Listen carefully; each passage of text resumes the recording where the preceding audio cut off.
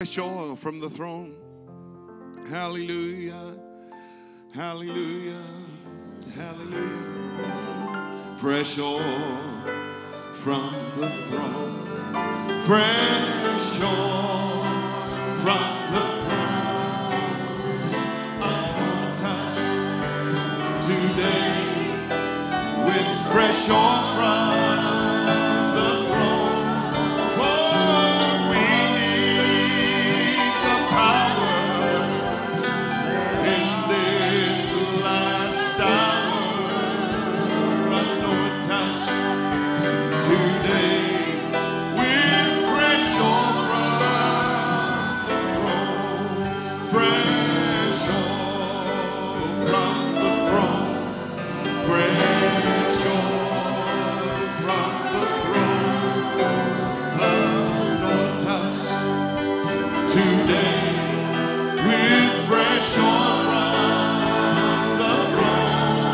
For we need the power in this last hour. Anoint us today with fresh oil from the throne. Lift a hand. Fresh oil from the throne. Fresh oil from the throne. Anoint us today with fresh oil from the throne. For we need the power in this last hour. Anoint us today with fresh oil from, one more time, making you pray. Oh, fresh oil from the throne. Fresh oil from the throne. Anoint us today with fresh oil from the throne. For we need the power in this last hour. Anoint us today with fresh oil from the throne. Grant it tonight, Lord. He poured in the oil and the wine. Hallelujah. Well, he poured in the oil and the wine. Oh, it's the kind that restored my soul. He saw me bleeding and dying on the Jericho road when he poured in the oil and the wine. Oh, I'm glad he poured in the oil and the wine. Oh, and it's the kind that restored my soul. He saw me bleeding and dying on the Jericho road when he poured in the oil and the wine. Oh, I'm glad he poured in the oil and the wine. Oh, and it's the kind that restored my soul. Well, he found me bleeding and dying on the Jericho road, and he poured in the oil and the wine. Oh, I'm glad he poured in the oil and the wine. Oh, and it's the kind that restored my soul. He found me bleeding and dying on the Jericho road, and he poured in the oil and the wine. Oh, I'm glad he poured in the oil and the wine. Oh, and it's the kind that restored my soul. He found me bleeding and dying on the Jericho road, and he poured in the oil and the wine. Oh, and what a mighty God we serve. Oh, what a mighty God we serve. Well, the angels bow before him, heaven and earth adore him. Oh, what a mighty God we serve. Oh, yes, what a mighty God we serve. Oh, what a mighty God we serve. Well,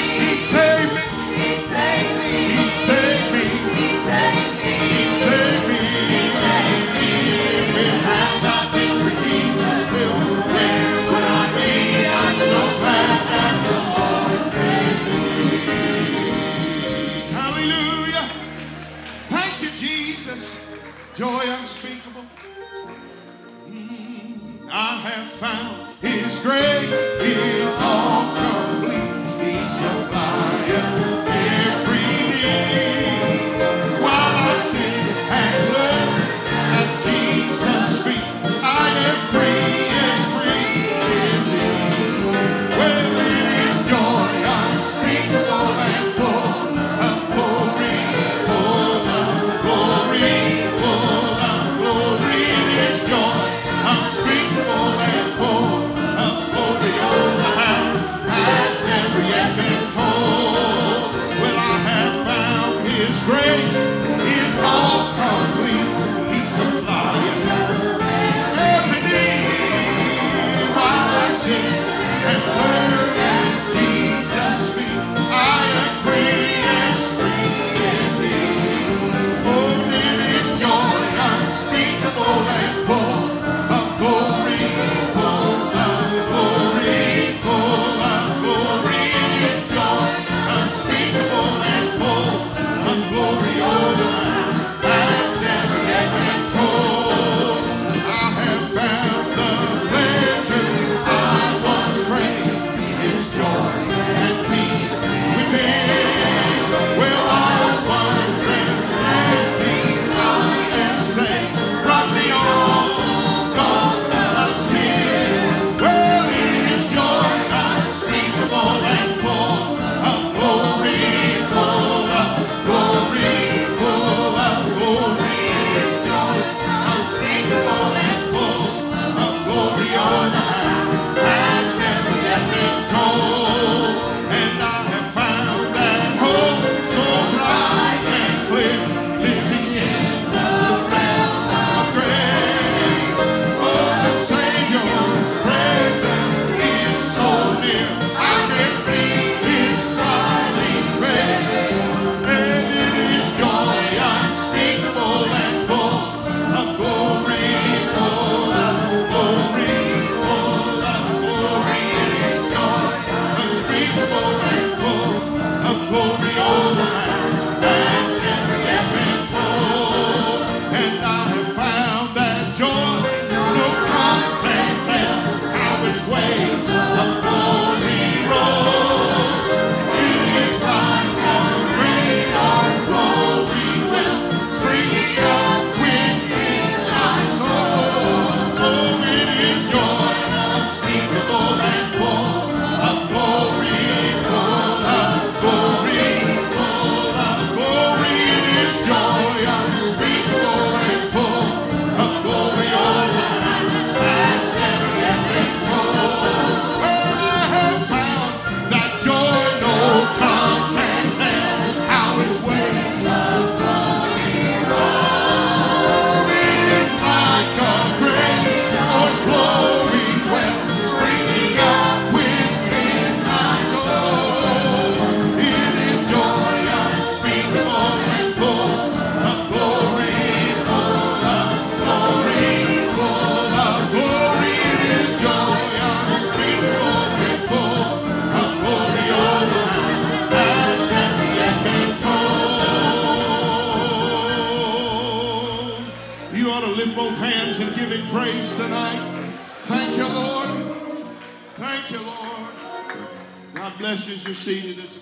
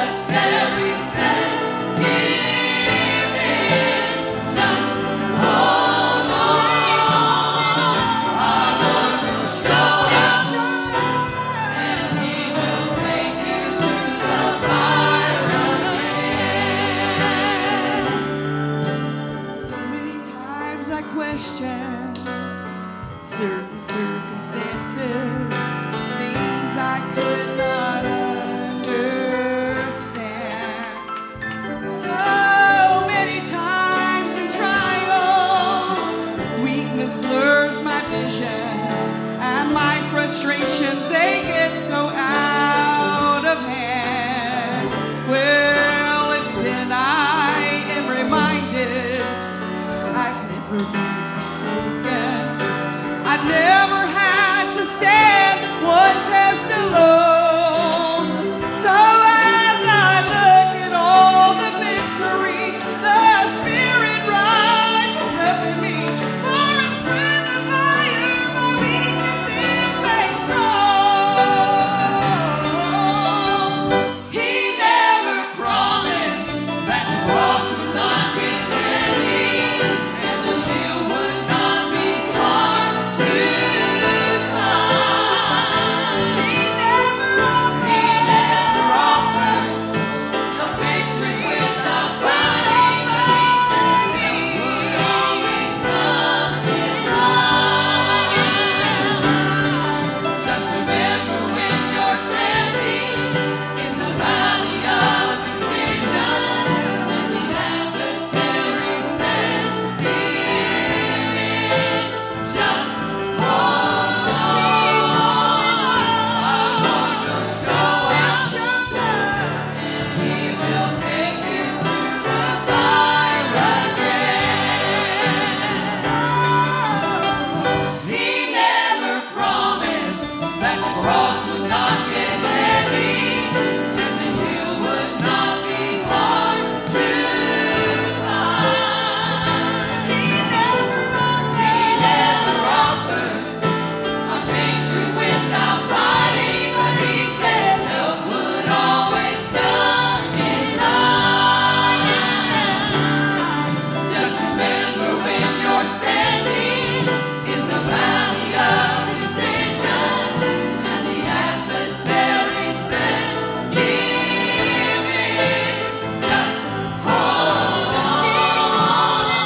Our Lord will show up, and he will take you through the fire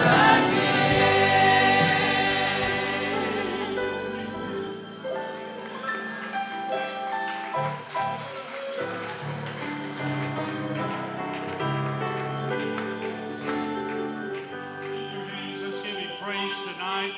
Hallelujah. Glory to God. Glory to God. You've been brought through trial. You've been brought through the fire. You've been brought through difficulty. God showed himself strong because God is faithful. Hallelujah. Let's give him a hand clap of praise tonight. Hallelujah. Glory to God. Praise you, Lord. Hallelujah. Ushers, would you come tonight? We're going to receive our offering tonight. Again, this Sunday is Mission Sunday. Don't forget your missions offering.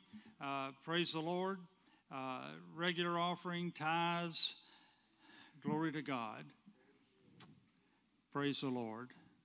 You know, there's one time in the Bible that God said, "Prove me," and it had to do with giving. He said, "I'll open up the windows of heaven and pour you out a blessing that you cannot contain." Glory to God. Be faithful unto the Lord, and God will be faithful to you. Hallelujah. Father, we praise you tonight. We thank you, Lord, for this opportunity to worship you in giving. We thank you for the missionaries, Lord God, that you have laid upon our heart, that you've brought through this church, Lord God. We pray for them tonight, especially for your anointing to rest upon them. God, that you would use them in a mighty way. Bless the gift and giver tonight, Lord, we pray. Use your people to meet the need. In Jesus' name, amen.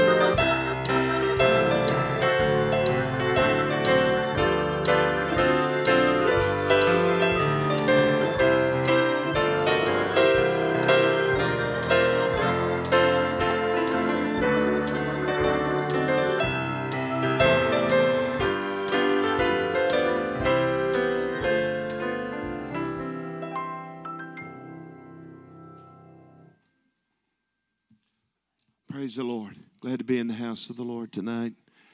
I'm thankful for that 50 tons of air conditioning. It is working. You may not believe it, but it is. This morning, I could tell I had Sister Snow turn it on last night. She said, I'm going to be up at the church late. Is there anything I need to do? And I said, oh, yes. Turn the air conditioners on. And so I come in here this morning. That one read 65. This one read 66, and this one over here read 68. But it was gone quickly. It was gone quickly. I know some of you was too cold, but you thawed out quick. God's been good to us and blessed us and helped us. I was helping a man this afternoon, has many physical conditions, and trying to keep himself to where he doesn't get an infection due to the things that he's had happen in his body. And he said, if I could just get some help getting a place where I could get out of the heat for a night so I could take a shower and clean up. And so we helped him to do that. And we've helped him before. But I tell you, we are blessed. We're blessed. God's been good to us and blessed us and helped us. And he knows exactly where we're at tonight. The presence of the Lord is in this house. Through the years, we've had the privilege of having several interns that has been here with us. I remember some of the first ones I had. One of the first ones I had was Sister Jennifer Lee come home, and her brother Otis. Otis is building a brand new church building in Cottonwood. Sent me pictures. They poured the foundation and doing well there. And through the years, had different ones that's come and stayed. Some have stayed in the church. And this year, as I mentioned this morning, first time, Brother Jonathan stayed at the preacher's house all summer. So this week, he stayed there upstairs with Asher, Aiden, and Judah. And it has been a thunderstorm upstairs, I'll tell you.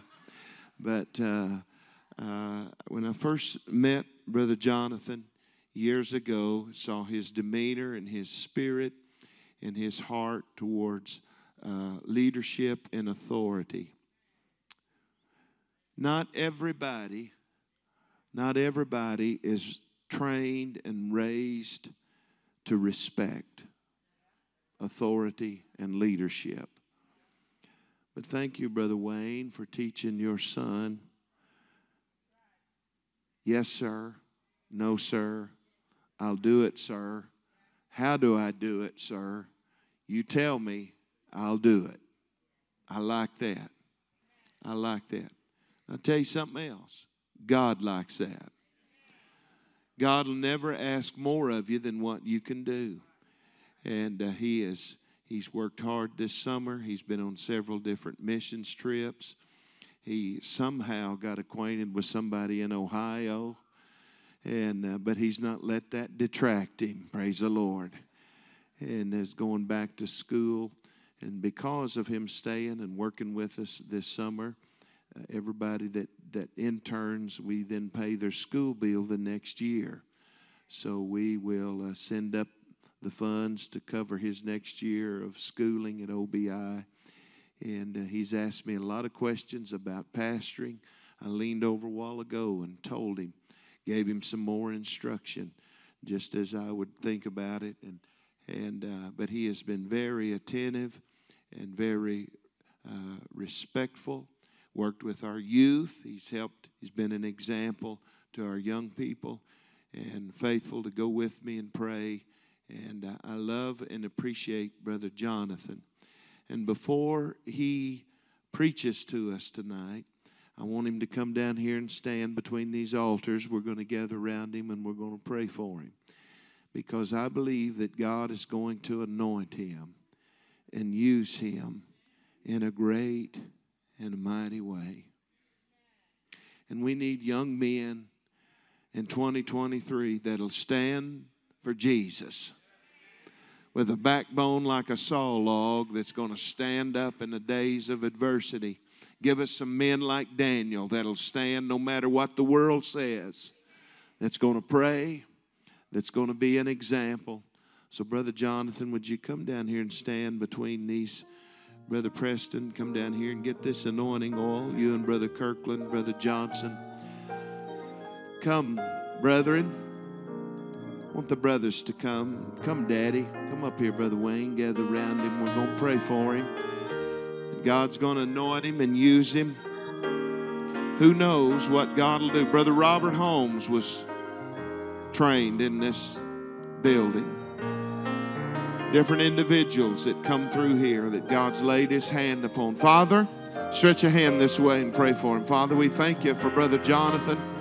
I thank you, Lord, like Joshua, that he has a heart to stay in the tabernacle and to seek your face. And I pray, Lord, that when the enemy would come in like a flood, may the Spirit of the Lord raise up a standard against him.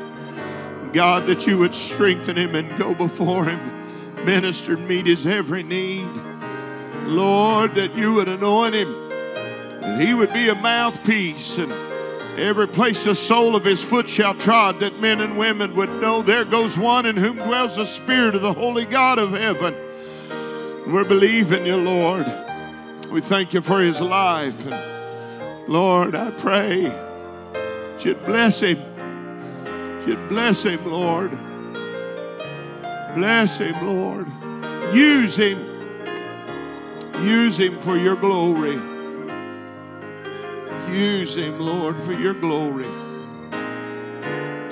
Thank you, Lord.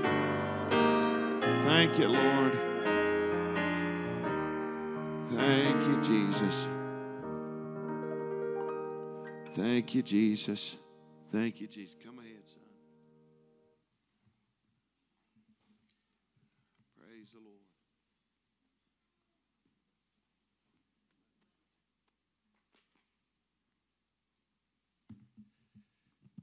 Amen. I appreciate all the kind words from Brother Snow. I feel like I've only been here for a few weeks, and that's kind of been a running joke with Brother Snow and some of the youth about my time here. But I wouldn't have traded any moment that I've spent under this leadership and under the charge of this church anywhere else. I talked to Brother Snow and Sister Snow, and I believe I said it to Sister Kim earlier, that this, even it wasn't the full summer, but this time here this summer has changed my life in many ways, and God's used the church and our pastors to mold me in this time as I'm preparing for ministry. And I'll be honest, there came a point right before I came where I felt pretty beat down and wore out, and I was like, man, do I really need to do this? And I felt like the Lord just told me to keep pressing on. It may be hard, just keep going. It doesn't matter. I mean, the things in your life are going to be but a moment when you reach glory and when you make it to heaven. So I felt the encouragement to keep going. And when I made it here, immediately, the first Friday I was here, I went to youth, and immediately I felt the Lord begin to start working in me. And I don't think he stopped just because I'm leaving here, but I know he's changed me completely. From the moment I set foot in youth that first Friday to now, I believe God has done a special work, and he's going to keep moving. I appreciate everything y'all have done for me, your prayers and your support. And I believe in God to keep carrying me forward. And I just want to say with all that I can and from the depths of my heart that I'm so very thankful for each and every one of you. And I love y'all so much. And thank you for this opportunity. But just for a moment, I'll try not to preach too long. But if you want to be turning in your Bibles to Acts chapter 16, verse 23. I was praying and seeking God for something to preach tonight. I was pretty nervous. I haven't preached here yet. And I was pretty nervous, but I really felt the Lord lay this on my heart. And I believe that God has a plan for this service. It may not be this Brother Snow preaching or Preston or whatever, and I'm not the best preacher and I'm not the best orator, but I believe that God has given me a word tonight. Amen. For someone in this church, that God really wants to change lives, that God really wants to do a work tonight. In Acts chapter 16, familiar story. Verse number 23, it says, and when they had laid many stripes upon them, they cast them into prison, charging the jailer to keep them safely, who having received such a charge, thrust them into the inner prison and made their feet fast in the stocks. And at midnight, Paul and Silas prayed and sang praises unto God, and the prisoners heard them. But really quickly, I want to read that last verse one more time.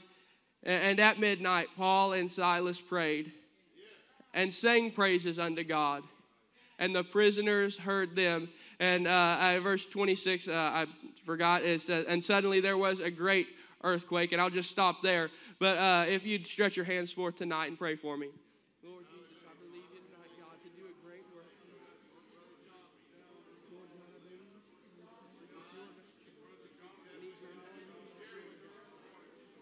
Lord, you are worthy above everything. Lord, you are great and greatly to be praised. Lord Jesus, only you tonight. Lord Jesus. Hallelujah. Amen. I want to preach just for a moment tonight on peace in the prison. And when I was thinking and praying and studying and trying to find what God would have me to preach tonight, I was drawn to this thought of peace in a prison. And I was drawn to the story of Paul and Silas when they were in this prison cell. And I almost couldn't escape it. For a while, I was trying to figure out what to preach, and I just felt like, man, I don't know what to preach. But when this came to my mind, I just couldn't get away from it. And I believe here tonight that somebody is in a prison, so to speak, that's not a literal prison, but somebody's in a situation that has you bound up, that has you locked up, and you can't get out. You can't see out. All you can see is the chains and the prison walls and the prison doors, and all you can see is the situation that has you bound. Amen. But I believe God is here, and He has purposed in this place tonight that He is going to give us peace in our prison. And I believe God can deliver, and I believe God can set free, and I believe God can break the chains, and I believe God can break the prison doors and can lead you out as He would do for Paul and Silas. But that's why I didn't read the rest of that, because even in the prison, even where you're at, sometimes you have to sit there for a while. Sometimes the situation doesn't change. Sometimes your prison cell just does not open. It doesn't, your prayers, they reach heaven, they reach God, and God hears them, but your prison doors don't just open up sometimes. And I was thinking about this. Oftentimes when I'm in a terrible situation and it doesn't change immediately, I think, Lord, are you not hearing me? What am I doing wrong? What can I change? God, why am I not out of this? But sometimes God just wants us to wait and learn from the prison. And I believe beyond the shadow of a doubt that Jesus is the true Prince of Peace, and that He is the only one that can give us peace. And if we trust in Him, that even in the prison cell, we can have peace. Even in the storm, we can have peace. And I believe here tonight that God is ready to not He may give a jailbreak for somebody, and praise the Lord if He does, and I'd be so excited. But even so, I believe tonight that God is ready to do something in somebody's life where they're facing a situation that they just can't escape. Maybe it's cancer, maybe it's a broken home, maybe it's some other illness or some anxiety or fear that He can deliver you from. But maybe He wants you to wait just a little bit longer so you can learn a little bit more, or so you can have a greater testimony for the next person that comes along that needs some encouragement. But I believe tonight God is going to sow peace in your prison. Amen. And I don't want to get too ahead of myself, but I was when I was trying to think of what different definitions for peace, and you look up in just a random or the regular Merriam-Webster dictionary, it gives the definition that that's not what I thought peace was. It was more of like a military sense of peace. But I found a definition, and it really struck a chord in me, and it says, peace is knowing that the Lord of the universe is in control and by your side. And not just knowing it, but it's resting in that truth. It is knowing that God, the God of the universe, the God that set the world in motion those thousands of years ago, the God that created you, the God that saved you from your sins, the God that fills you with the Holy Ghost, He is in control of every situation, and you can rest in it. And I want to read, and I believe that Jesus is the author of our peace. He is the Prince of Peace, and I believe it's only through Him that we can have peace, but not only have peace for a moment, that we can be kept in a peace. And in Isaiah 26:3, it says, "Thou wilt keep him in perfect peace, whose mind is stayed on thee, because he trusteth in thee." And I believe tonight that is going to be a key to be kept in this peace, to be kept in the peace that only comes from Jesus, is that your mind is stayed on Christ. and that your mind is set to the Lord, and it's not distracted by the things going on around you. And I read a story of two artists who were charged with painting a picture of true peace. And these two artists, they were given these canvases. They told them to paint anything you want. You just have to depict peace. And the first artist, he takes his canvas and he starts painting, and he paints a carefree lad on a boat in the middle of a placid lake. And there's not a ripple on the lake. It's just as flat and as smooth as it can be. And this young man is just sleeping in the boat. And I would like that, honestly. I would like to be in a boat on a lake fishing. I love fishing, and that would be pretty peaceful to me.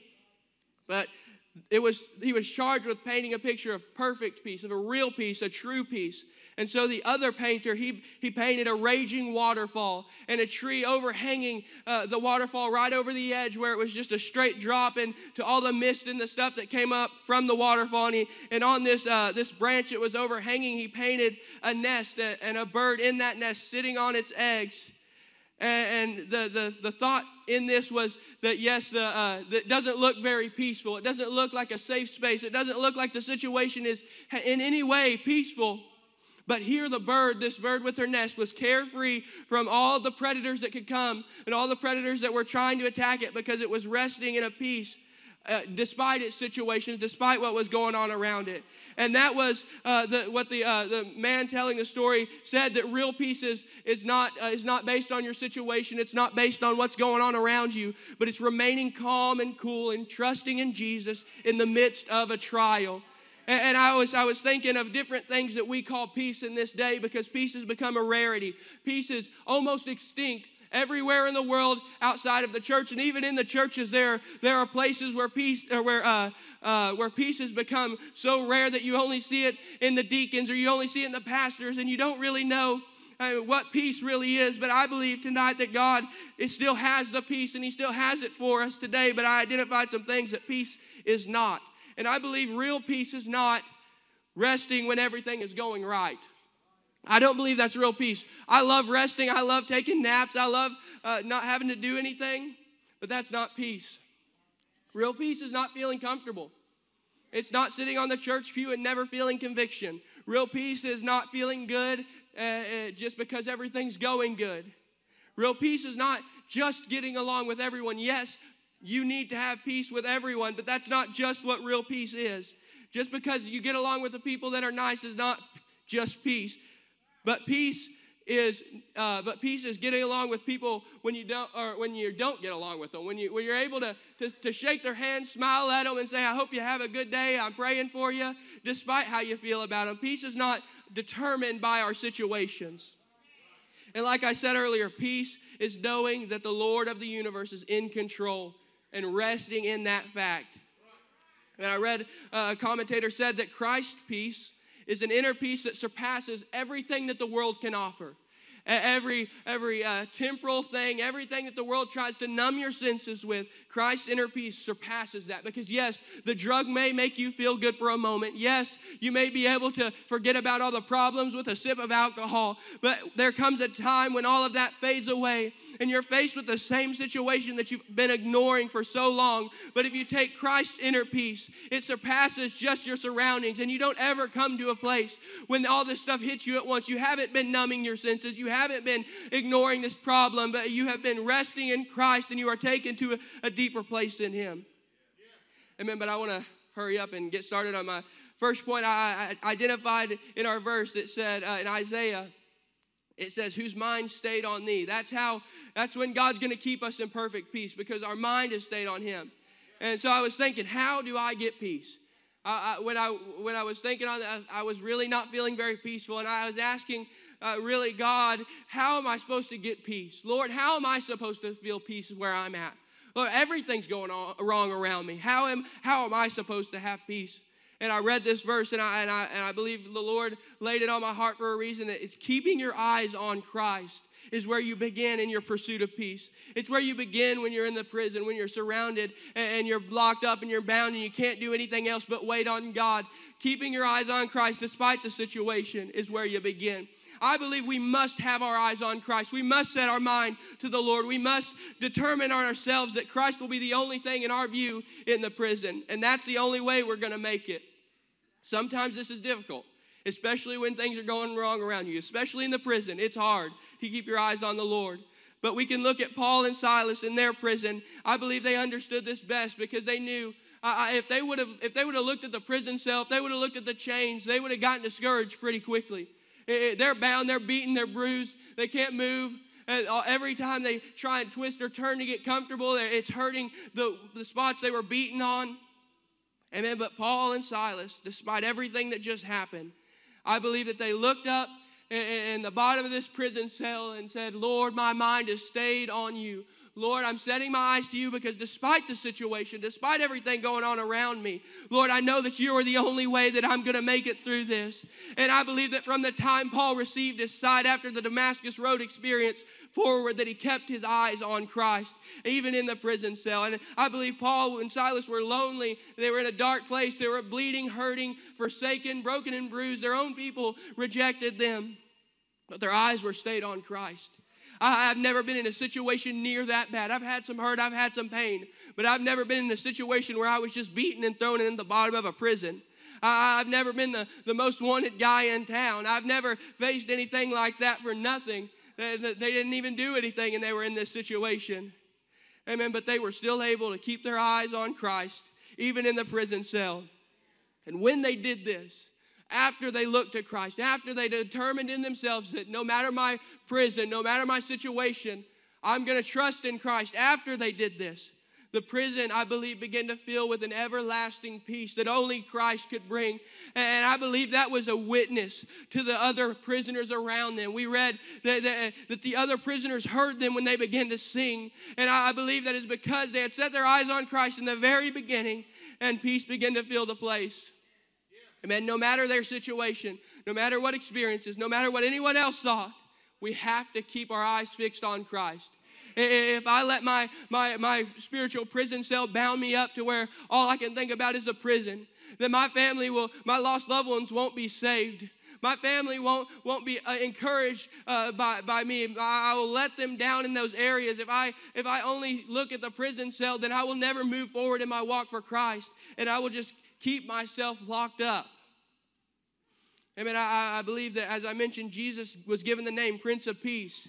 And I believe there is never a name given for God that isn't without reason and without a purpose. And in Isaiah 9:6, this is where he's given this name. It says, for unto us a child is born, unto us a son is given, and the government shall be upon his shoulders. And his name shall be Wonderful, Counselor, the Mighty God, the Everlasting Father, and the Prince of Peace. And I believe when God's given a name, it's not just a nickname. It's not like somebody calling me John or somebody calling my dad a nickname. I've never heard my dad given a nickname, but it's not a nickname. It's not just something random, but it's because that the author knew that this God-man that would be coming, this embodiment of Christ that would be coming, would truly be the Prince of Peace. He would truly reign over all peace and be the keeper of peace. And I believe that Paul and Silas in this prison cell were not ignorantly looking to Christ, but they knew that they had to get a hold of him and had to keep their eyes on him or everything would fail. Amen.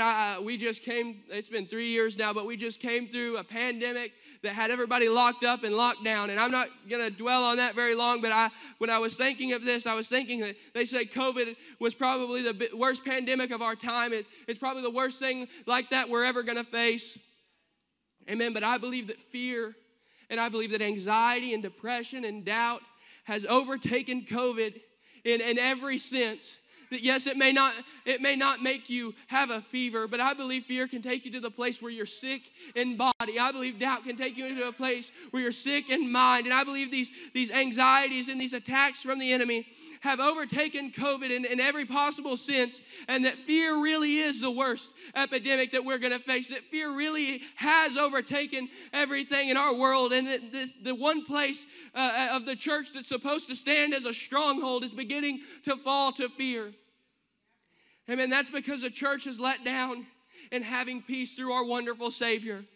Amen. But God didn't make it that way.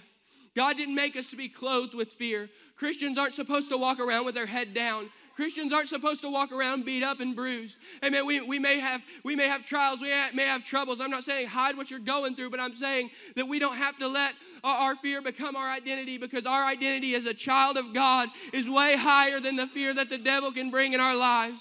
And I believe if we can make up our mind like Paul and Silas that said, I may be in a prison cell, but I'm not clothed where I'm at. I'm clothed in the identity that Christ has given me. And I'm clothed in the fact that I'm a child of the King. And I'm clothed in the fact that I don't have to be bound up and beaten and bruised in my spiritual life. I can have peace where I'm at.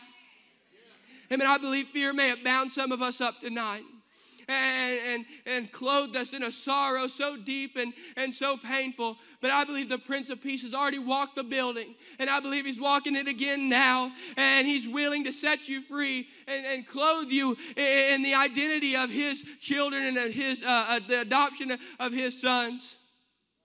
I mean, I believe tonight that God has a plan and a purpose, but we must start with setting our eyes on Christ. We must begin with saying it doesn't matter the disease. It doesn't matter the cancer. It doesn't matter any illness. It doesn't matter the depression, the anxiety, the pain, the broken home. It doesn't matter what it is. I understand it hurts. I understand it's painful. I understand that it doesn't make sense sometimes, but it doesn't matter, because I'm going to look to Christ, the author and finisher of my faith, because I know that if I look anywhere else, I'll be so beaten and broken that I'll never return from it. Amen. We must turn our eyes upon Jesus. As the old song says, turn your eyes upon Jesus. Look full in his wonderful face. And when we do this, and as the song would say, when we do this, the things of earth will become so strangely dim. And there's a reason that the songwriter put it that way, because when you look on Jesus, your situation and your troubles and your trials, they don't disappear, but they'll become so strangely dim that it doesn't make sense to anybody in the world. How are you still standing when you're in the prison? How are you still singing when your family's forsaken you? It doesn't make sense to anybody else, but it makes sense to Christ that we have let everything around us become dim because we look at the light of his glory. Amen. And moving on to the next point, my question was, yes, Lord, I know how to get peace, but how do I keep it? Or how do I do it when I have no hope? How do I do it when I don't see a way out? Yes, I can have peace when things are good and dandy, but how do I do it when I'm in the prison cell, when I'm in a storm? And I believe that once we do the first step in keeping our eyes on Jesus, we must do as Paul and Silas did, and they began to worship. It says at midnight they began to worship. And I believe worship and praise are so vital in our spiritual walk. One commentator said, worship and praise are a response to God's glorious invitation to lift our eyes to Jesus, our Savior, despite our feelings or our circumstances. And I believe that that is true in every sense, that worship and praise are receiving what God, the wonderful blessing that God has given us, that we don't have to be bound by our situations, that we have a Savior that we can look to in the time of need. Amen. When Paul was in this prison cell, despite his situation, despite everything going on around him, he praised. And I believe that Paul was reminded of this when he would go on to write 2 Corinthians 12, 9 through 10. It says, and he said unto me, my grace is sufficient for thee, for my strength is made perfect in weakness. Most gladly, therefore, will I rather glory in my infirmities, that the power of Christ may rest upon me. Therefore, I take pleasure in the infirmities, in reproaches, in necessities, in persecutions, in distress for Christ's sake. For when I am weak, then I am strong. And I believe Paul was either thinking of this or was thinking that he wrote. I don't remember when he wrote this. I believe in my heart that when Paul was in the prison cell, I believe he was sitting there thinking, Lord, I'm going to worship you because I would rather glory in you in this current situation of a prison cell than glory anywhere else. I don't care what's going on. I'm going to worship you because I would rather be in all the pain of the world knowing that I am in your will. Amen. I believe we can make it out of the prison. We can make it through the prison, even when it's hopeless, but we're going to have to turn to Jesus and worship. Amen. I was thinking that worshiping is often hard in a prison cell. I've heard different people tell of how Paul and Silas might have been in this prison cell. They say the prison cell was at the deepest depths of the prison. It was at the bottom because they were such valuable inmates that they put them down in the depths where there was probably not very much light. Probably all the diseases and all the nasty stuff from all the other prisoners kind of fell into that area. And I believe that was a pretty rough place. And they say that the chains that had them bound even had their legs and their arms separated so they couldn't move around too much. And I don't know if that was true. That's just what I read when I was working on this. But that sounds pretty miserable. That sounds pretty hard. I would have trouble worshiping. But what Paul knew is that it doesn't matter how I feel. God is still worthy. And it doesn't matter what I'm going through. God is still worthy. And in doing this, Paul created an atmosphere of worship. And in this atmosphere of worship, Jesus began to pour out peace in this prison cell. He didn't let the distraction cripple him. He didn't let the chains make him doubt God. All he did was worship. He said, Lord, you're worthy despite the situations. And I believe if we do this, if we'll start with turning to Jesus and then begin to worship, then we'll have a way to have peace when we have no hope. Amen. I believe that others thought they were crazy. Here's two men. They're not only in prison, but they're beaten. They're in the bottom of the prison, and they're bound up in the most uncomfortable way imaginable. The other inmates, when they heard them sing, I believe they could hear them, and they were saying, what are those two doing? They're worse off than us. How could they have a song? How could they praise their God? Hasn't their God forsaken them? How are they still going? And I believe the other inmates began to hear them worship. And this began to really create an atmosphere of questioning what is going on. Who do they believe in? How are they still praising? What is this God that they serve? How is any God great enough to be praised in the prison cell? And I believe that God used this moment of worship to be a testimony to everyone around him. And as I said earlier, sometimes God lets you stay in the prison. Sometimes God lets you face some trials and tribulations. And I believe it is for the fact that sometimes you need to be a witness where you're at. Sometimes you need to be a witness in the pain. No, you may not feel like you deserve it. No, you may not feel like it's worth it. No, you may feel like giving up. But God is going to use where you're at to be a witness. I've been through things in my life that I never imagined I would go through, and I never could see how any way possible God could use it for his glory. I would cry out to God and say, God, if you're trying to give me a testimony, I really don't want it. I just want things to be a little easier, God. And I'm just going to be open and honest here. And I don't want you to look at me differently, but this is how I felt. God, I really don't want this trial. I don't care. Lord, use somebody else to reach those people. Lord, please don't use me. I'm hurting. And as awful as that sounds, that was how I felt.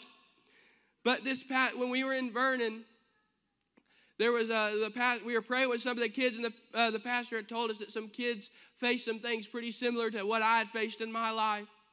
And I never got to talk to the boy. I never really got to speak to him about it. But I walked over there when it was time to pray.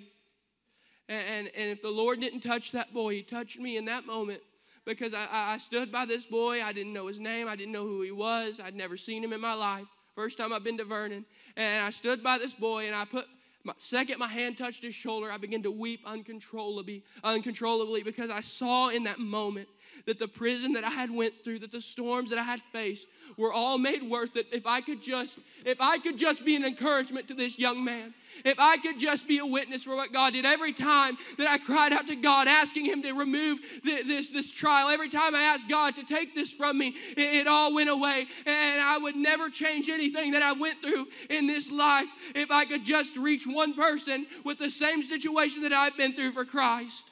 And I believe that is why God has put some of you through the prison. If you are questioning, Lord, why am I here? I believe it is for the sole purpose that God is going to use you to reach someone. And you may not feel like it's worth it.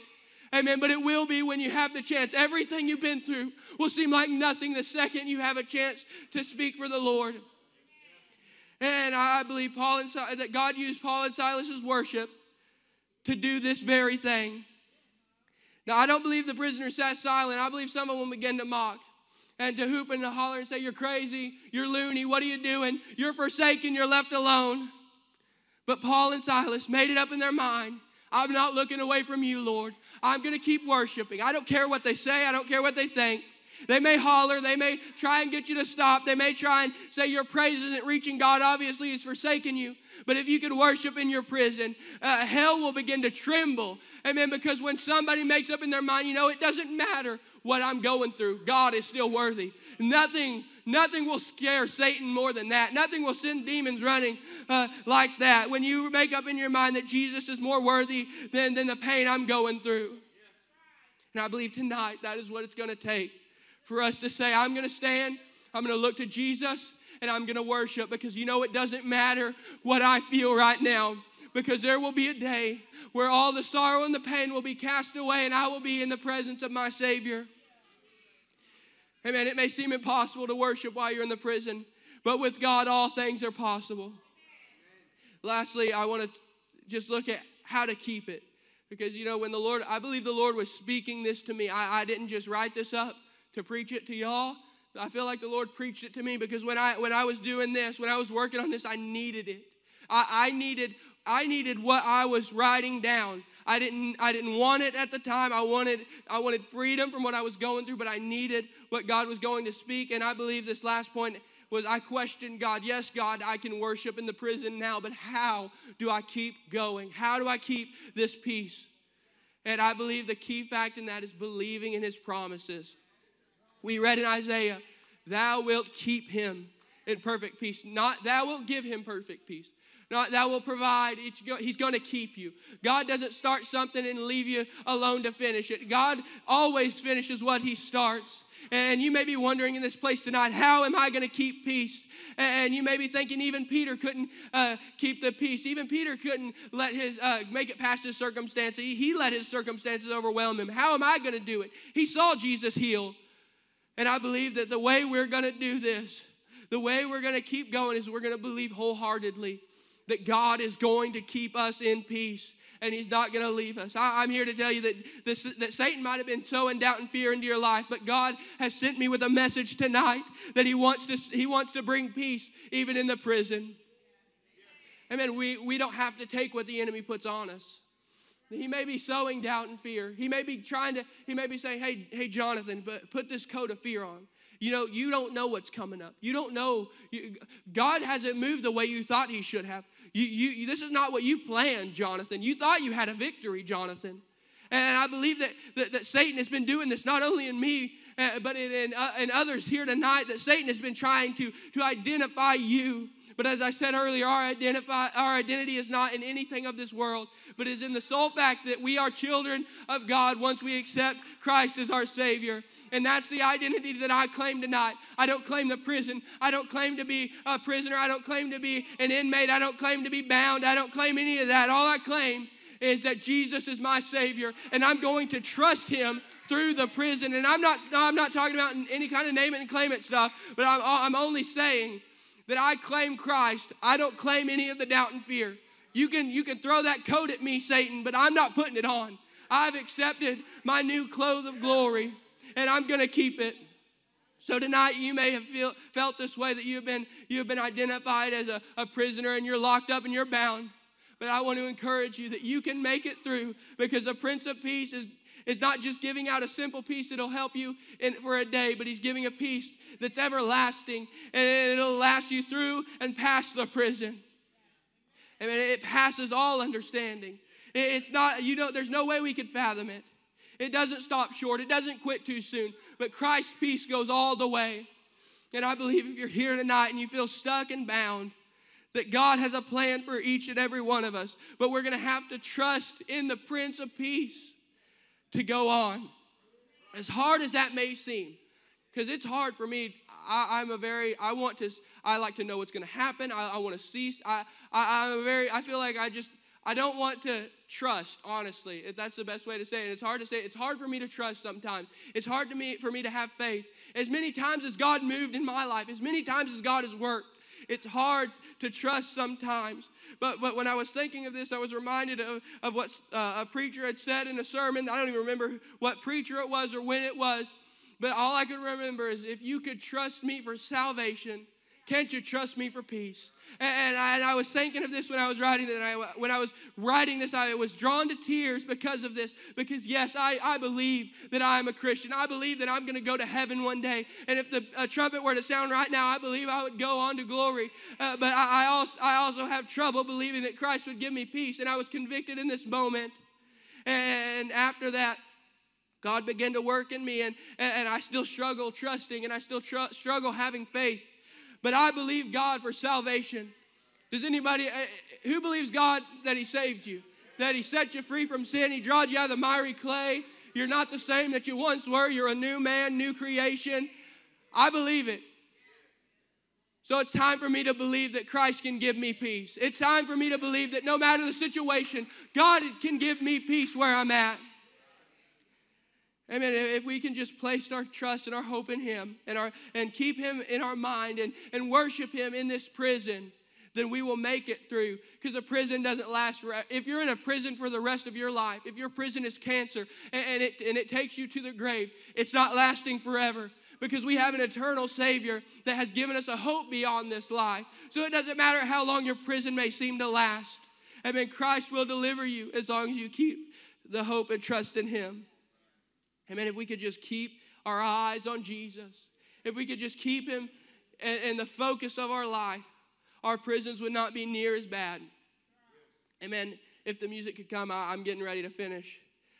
You may still have doubts tonight. You may still have troubles and trials. You may still say, well, I really don't know what you're saying, Jonathan.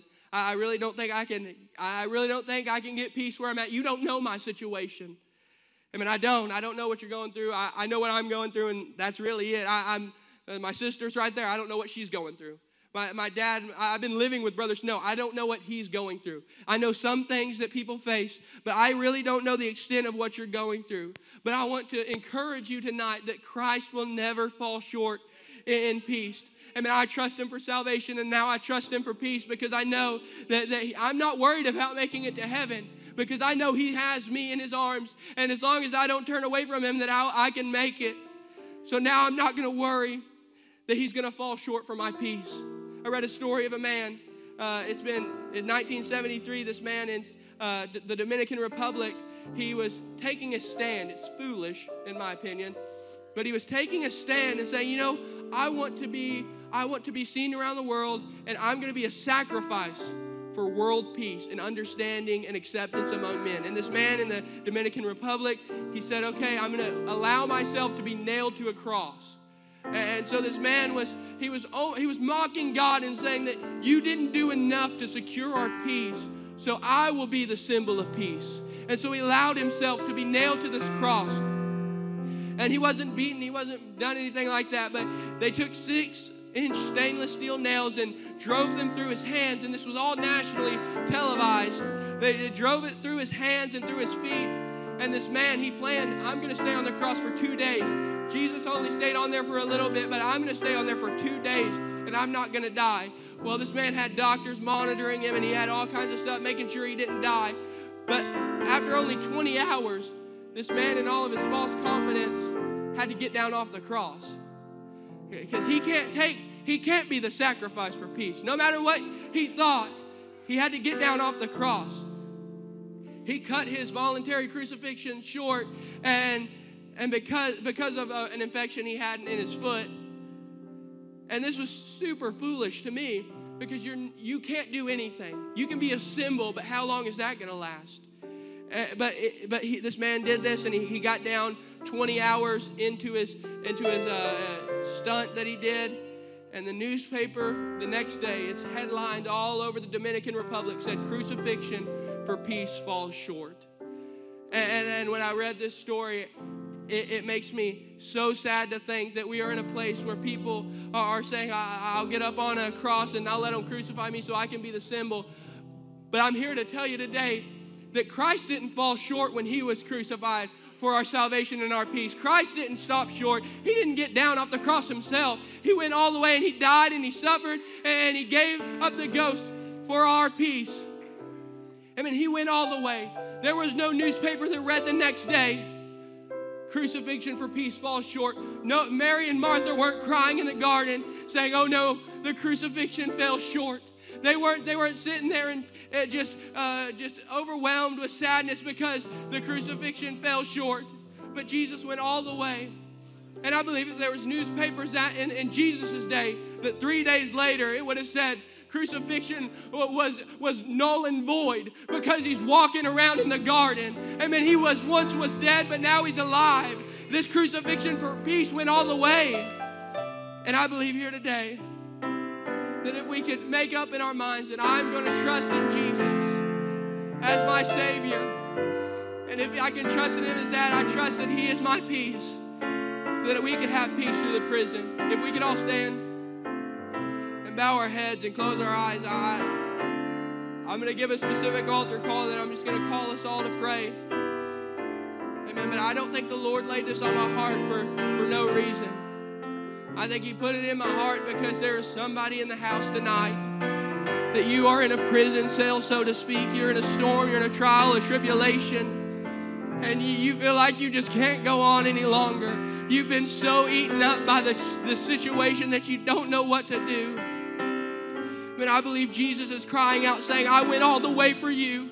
I have your peace in hand. Come and receive. So if you're here tonight, with every head bowed and every eye closed, nobody's judging.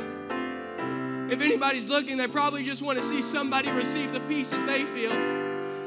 I believe that Christ has it in hand for you. So if you're feeling bound and broken and bruised and alone, I urge you to step out in faith and turn your eyes to Jesus and say, you know what, Lord, I can't do it alone. I'm not going to make it. I turn to you. I'm willing to receive everything, and I'm willing to worship through the prison.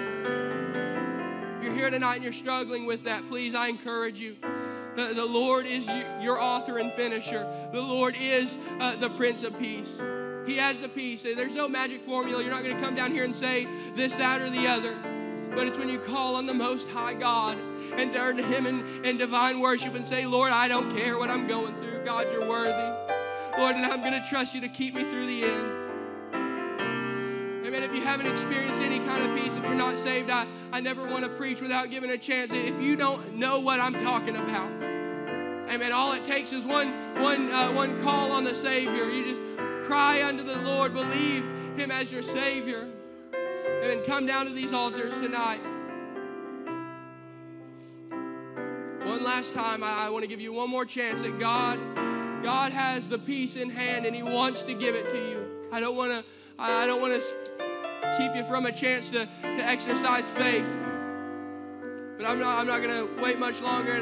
But I believe God is calling and tugging on your heart. Would everyone come find a place to pray? And if you have been through the prison, if you made it through with peace, I encourage you to put your arm around a brother or a sister and pray for their peace. Pray for them to receive a touch from the Lord. And I believe God is going to answer tonight.